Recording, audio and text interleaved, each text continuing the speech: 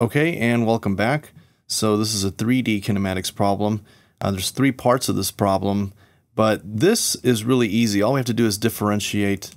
Basically, we have to determine the particle's velocity and acceleration as a function of time. So that just means, I think it's sufficient enough to say you just have to differentiate this. This is the displacement in the x direction.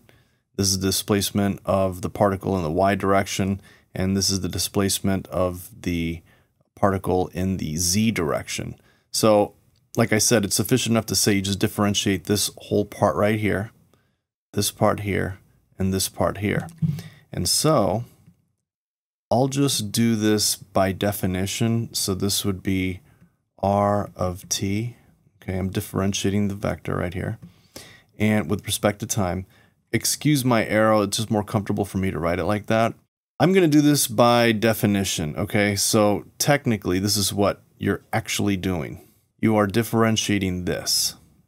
9.60 t I hat plus d dt of 3.10 j hat minus d dt of 1.00 t squared k hat. Okay, so this is simple. This ddt of r of t just becomes v of t. Simple, right?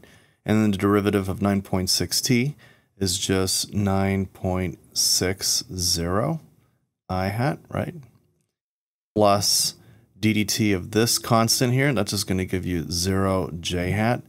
And then minus ddt of 1t squared is just going to be 2t k hat. Simple, right? And then the acceleration, we're not going to go through the whole thing. Just differentiate this part right here, right?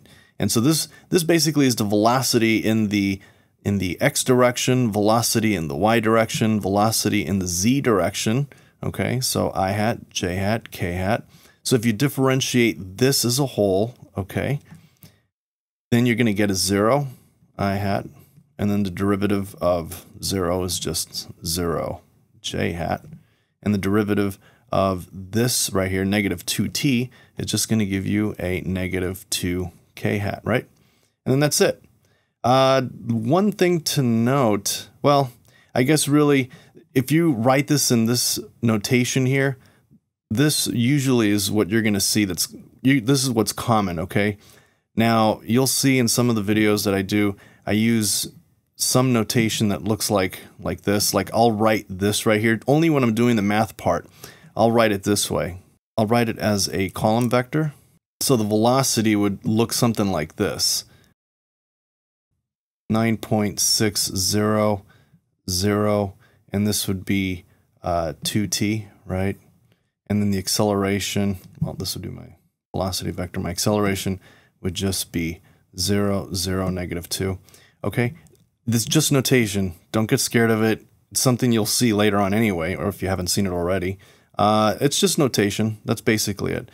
With that said, I guess we're done with this one. Let's move on to the next problem. And if this is all you needed, well, good luck with your homework and tests in the future, and thank you for watching.